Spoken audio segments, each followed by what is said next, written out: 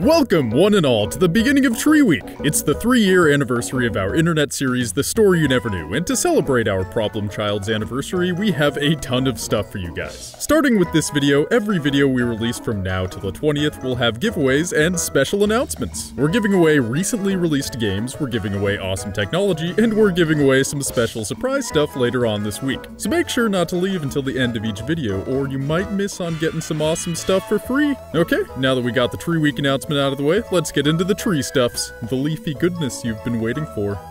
Sudowoodo! The audience knew you'd be here by the title of the video, but I sure didn't! And you're blocking the spatial and visual representation of the continuation of this video! Why would you do that? Why would Game Freak let this happen? What is the purpose of this fake tree? If I ever get to continue with this video, maybe I'll find out. Well, maybe some tree-themed puns will convince you to move your residence. At least, that's what the script says, but I'm skeptical. Why did the tree cross the road? Because he was a pedestrian. No, there's no fucking way we're starting a script like that!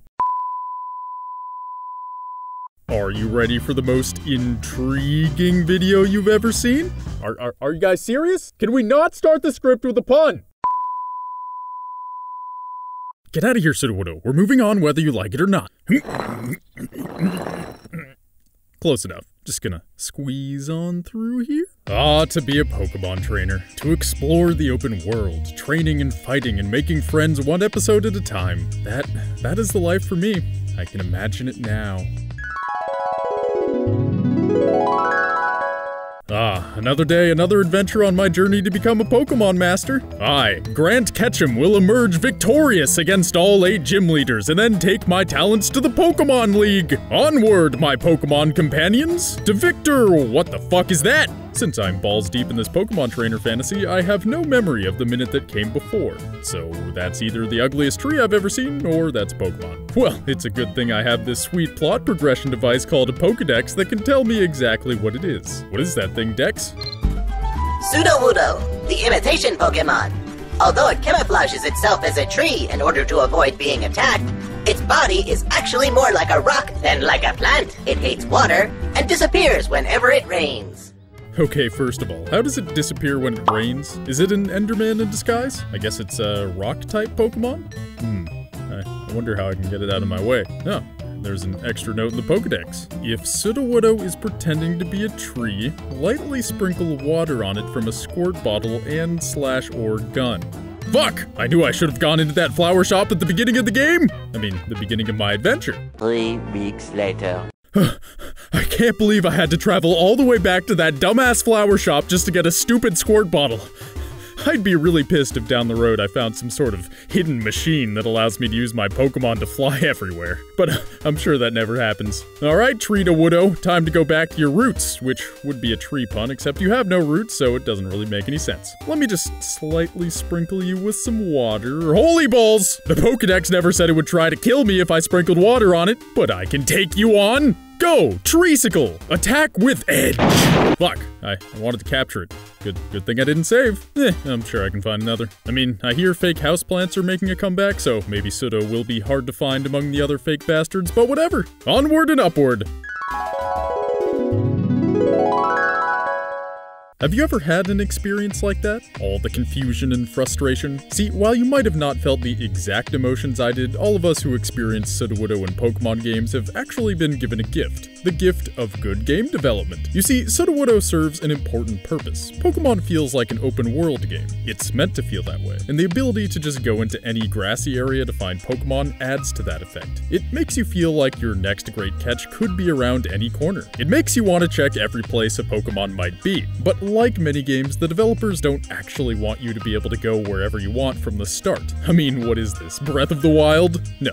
It isn't. It's Pokemon, and Pokemon needs to be linear for the most part. And to do that, the developers thought of a bunch of different ways to impede your progress if you try to move on with the story without finishing the plot point you're on. So here's the thing. Some of the ways Pokemon stops your progress are totally fine. Example A rock Pokemon that thinks it's a tree. Blocking a player's path with a weird tree that knows how to twerk is some good fucking game design. Instead of just stopping the player, this suddenly becomes a puzzle. If it's your first time playing the game, you don't have any clue why the fuck this tree is moving or why you can't just go buy it. It's intriguing. and interesting, and you want to solve the puzzle. Developers, take note. If you want your game to feel like it's open world while you're silently making the player take the exact course you want, put a tree monster in front of the player. That's some good game design. Once you figure out you need to pour water on it, you're rewarded with the possibility to catch a rare Pokemon. A pretty snazzy prize! Think about it in comparison to other roadblocks in Pokemon. Take Pokemon Red or Blue, for example. Did you ever try to get to Mount Moon without beating Brock? There's an NPC who stops you as soon as you go too far and is all like, "Oh dude, my name is Jim, have you seen the gym? It's a good gym.